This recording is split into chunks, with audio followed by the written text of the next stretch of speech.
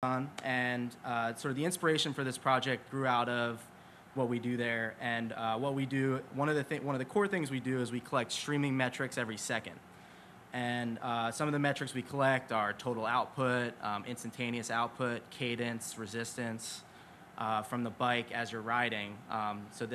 In case you're not familiar with the product, it's a bike that sort of tracks your workouts and tracks your metrics as you work out. So we collect metrics as you're riding, and the idea for this project is to use these metrics to create a unique sound experience based on certain input parameters. This isn't a live project. This is a weekend sort of hacking project that sort of grew out of personal interest. And another big inspiration for this project is sort of the use of like software synths. So I'll talk a little bit about the library Pio, but I'm personally just interested in the use of software synthesizers, sort of mocking out what hardware synths and analog synths do from sort of the early 20th century. So Pio. Pio is an open source project. Anyone can look at it and download it. It's been developed since 2009 by a gentleman named Olivier at the University of Montreal. It's in active development. The most recent version, 080, was released May 15th. That's the version I'll be using for my live demos. And the basic idea is that you can create digital signal processing chains in Python. The actual logic for, and I'll talk about sort of what I know about the library. The actual logic is written in C extensions using Python objects in C. And this diagram, sort of from the documentation, sort of details how the data gets transferred around and what the different Pio objects control. One thing I will note about this library, it has excellent documentation, tons of tutorials to go through it, and also a fantastic community. So last year, around November, the creator of the library, Olivier, emailed out to the community and said, "Hey, I'm just curious, like, what are people using this library for?" It turns out, like, a ton of people responded and said they're using it for a lot of different reasons. The first responder actually to the thread responded saying they're using it for auditory psychology experiments. Interestingly enough, there's a library called PsychoPy, which uses a sort of like generates sound that you would respond to. One of the convenient things that Pio offers is the ability to send sound to different channels.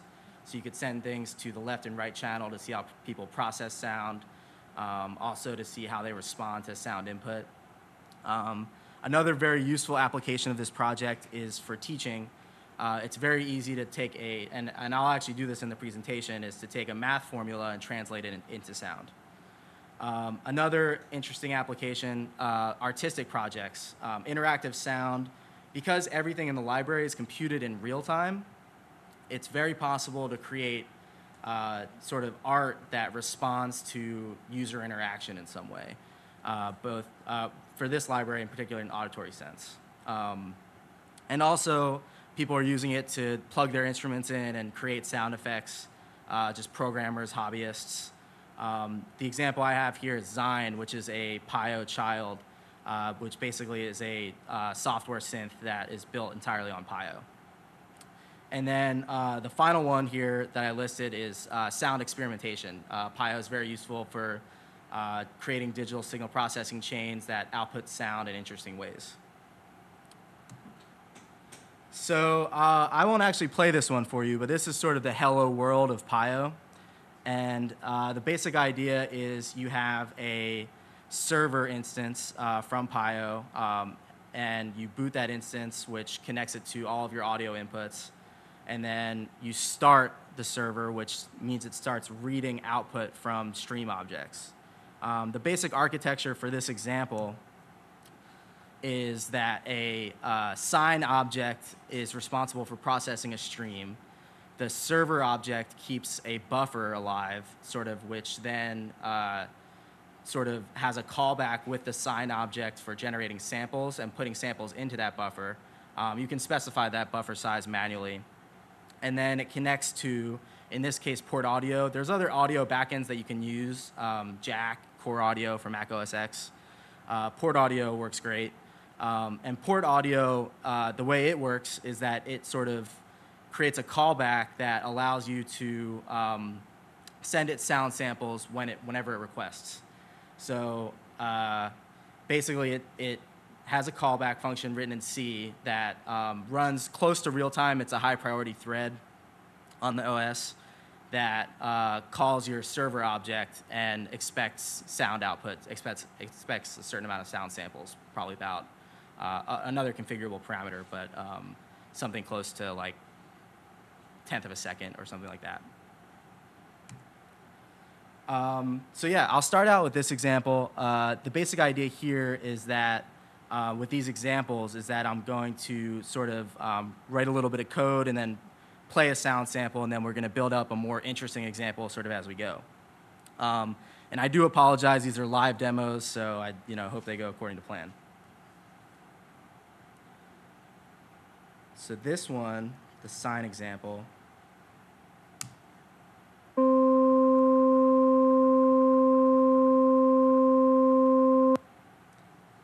that's 3 even harmonics, and you can specify the multiplication factor on each harmonic, and then you send it to the output. And this diagram is actually generated by the PIO library in what's called a scope. It's sort of mocking out what like an oscilloscope would do in like a real environment. Okay, so this is a more interesting example. The basic idea here is that we're going to play that sine sample through a fader, which just basically does exactly what it says. It fades in for 1/10 of a second and fades out for 1/2 a second, and it lasts for 1 second, and then also multiplies the sample by 3 so it's not too loud. And the delay then feeds back half of that sample into the original signal and outputs and basically creates an output that is delayed by about 1/2 a second. So I'll play the delay example.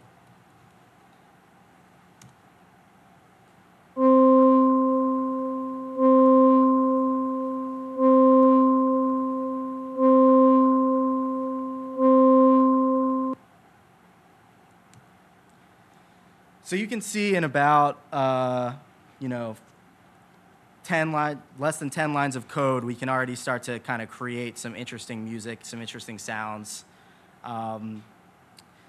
Now, the part I didn't talk about here is that you sort of have to play the fader. You have to start it and fade in and out. A lot of the examples in PIO use sort of sleep. This doesn't really matter on a server environment because the server is actually running the entire time.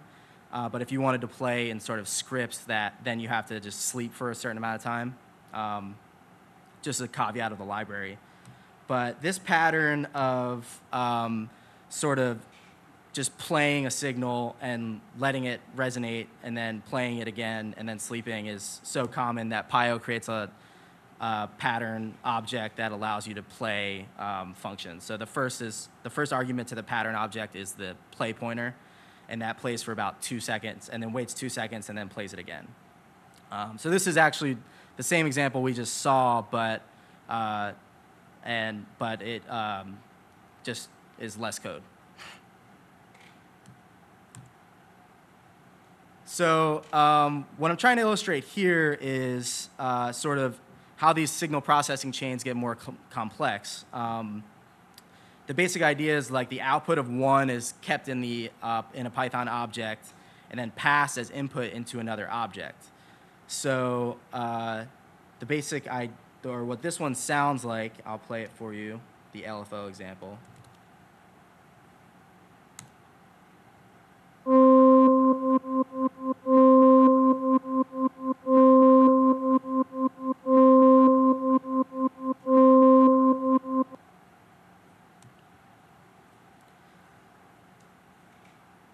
So one thing you'll notice is similar to like analog synths, you can pass any table object into any input of a PIO object.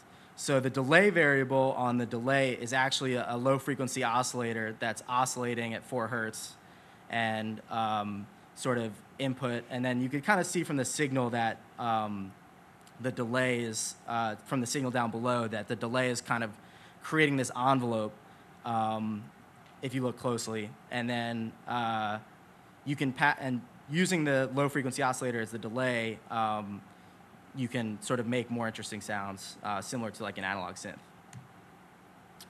Now this is just kind of a more interesting example that also illustrates the same point, but it's passing in a sort of low frequency oscillator for a sine wave into the frequency of a low pass filter.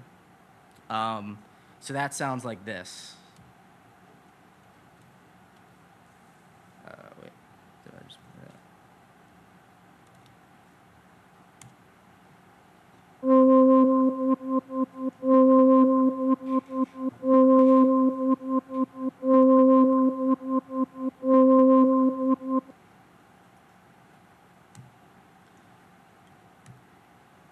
And you can see from the scope that it's actually rounding out some of the curves in a sort of sine fashion. Some of the frequencies are clearly cut out, or some of the higher frequencies are clearly cut out by the low-pass filter. So my library Sound Engage is a layer on top of PIO, and the idea is you use external input. In this case, I'll be running a Flask app that runs a PIO server, and then you control parameters in your DSP chain. So for this example, I'll sort of go through, instead of sort of a sine wave, I'll use kind of MIDI input via the Python library MIDI. On Mac OS X, it's actually not thread safe to read and write MIDI in the same thread. In the same process, different threads in the same process, so I use sub-processes. But the basic idea is once you get a MIDI input into the PIO chain, you can run it through several DSP steps in order to kind of create music. So I'll kind of start, hopefully this example works. It's a little more complicated. Okay.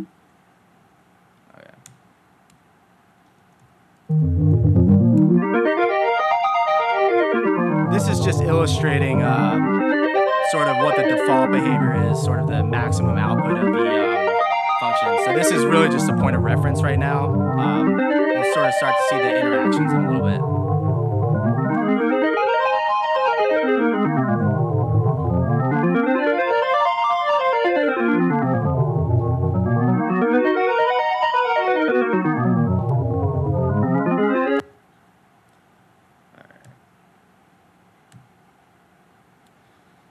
So basically, the parameters that are input into the library is you give it an input domain. So for the input is some integer between 0 and 5.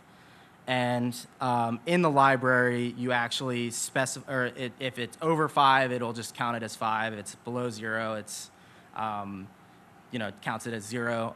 The thinking behind that is that sort of from a UX perspective, you don't want to certain parameters, like say for example, and this is kind of a dummy example, like you wouldn't want to have your volume be controlled by an input parameter that could grow infinitely. And usually you wouldn't want to control volume because that's kind of like a cheap way of controlling engagement. But so for this chain, I put the variable name for the low pass filter BQ on the chain, and you specify that variable and then which parameters you actually want to change. So for the frequency parameter, this is the cutoff frequency of the low pass filter. You would control it anywhere between 300 and 2000. That would sort of linearly fit anywhere in that input domain. And then also because this isn't a voltage controlled filter, you want to control the multiplication factor of the low pass filter to sort of so that the volume is a little bit controlled. That's actually also one of the reasons we have the compress stage. at the end of the chain. The compressed stage controls the energy of the signal, so it's not going to, the volume isn't going to change too much. But so I'll demo. So basically, what it's doing in the DSP chain is it's sort of branching out in different places for each level of the DSP chain. It keeps the original chain the same as long as none of the variables are changing, and then from the output of the chorus variable, the chorus object, it creates 2 new chains, and then combines them at the end with another PIO object, the input fader. And that's so that you don't hear clipping between the 2 signals when you switch outputs. So yeah, I think that's all I wanted to say about this. For this demo input, it'll go second by second. Of course, you could do it faster than that because it's a real-time processing engine, but I'll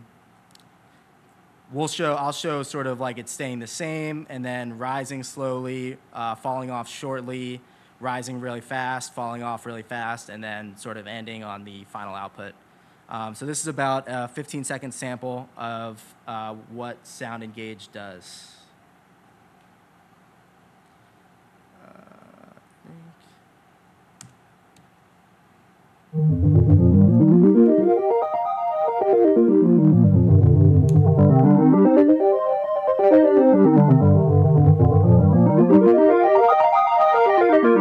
So this is the period in which it's growing. Then it goes back to 0. And then it finishes again. Actually, I'll show the output of the server so it's sort of easier to see.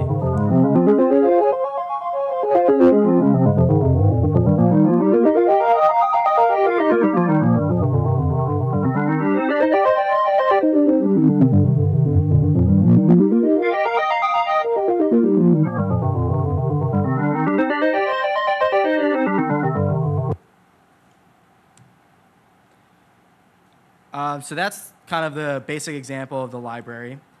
Now, say you wanted to add another, the difference between this slide and this slide is that we're adding a delay in the chain. So we're kind of creating a similar idea, but we're adding a delay. And you can specify in the library now that you want the input parameter to control feedback on the delay on the delay object as well as the low pass filter. So we'll feed back into the input signal anywhere between half of the signal and none of the input signal. And what this will do is it will create sort of branch out on each of the original signals into 4 new delay signals that will automatically select which one and move from each PIO object to the correct one, basically, and select the output, select the correct output for the input fader. So I'll pass in the same demo input, but this time just with the delay.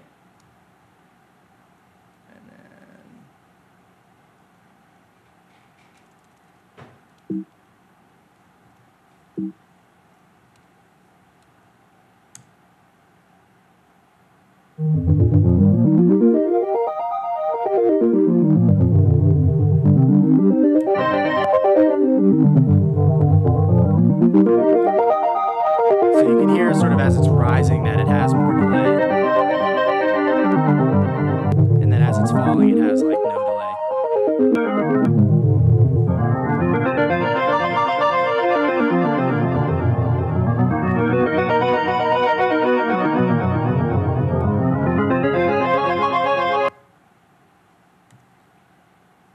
Cool.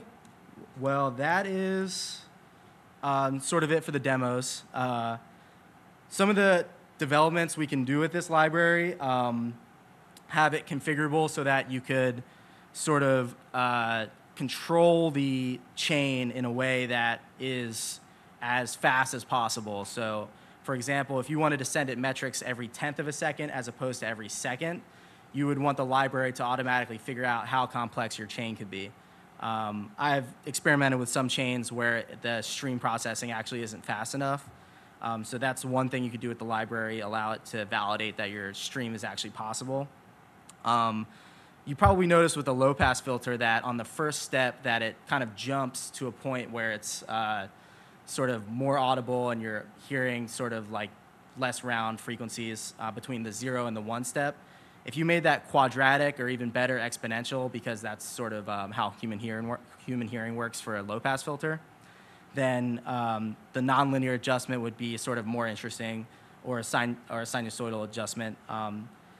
Also having conditions, you could have a condition where if an input stays at a certain level for a certain amount of time, that the library will automatically play a sound. What I want to do with the project next is use derivatives and moving averages to control the sound output as opposed to just the second-by-second interval. So that would be, you have a 1 second value, a 2 second value, and a 5 second value. And then you have a 1 second derivative, how much the signal is changing over 2 seconds and how much the signal is changing over 5 seconds. And then you might probably notice from the example that I was using the Final Fantasy prelude. It would be very exciting if we could just kind of create melodies that also respond to input parameters. And since this is a server-side technology, it would be even cooler if you were in like a chat room with 4 or 5 people generating input and you were grouping their averages together. So the basic idea there is using the same input for one person for multiple people. PIO objects actually allow you to access their samples. So similar to the way port audio works, you could redirect the system audio back to like a browser, for example, using the get function on a PIO object. That's one way of doing it. You could also just broadcast your system sound via, there's proprietary tools that do that. And yeah, that's it. Some resources here. There's a site that a friend wrote called jazz.computer. And there's a great wiki page for Python and music. And like I said before, the PIO Discuss mailing list, if you're interested in PIO, has a ton of activity. Thanks for your time. I think we're out of time, but.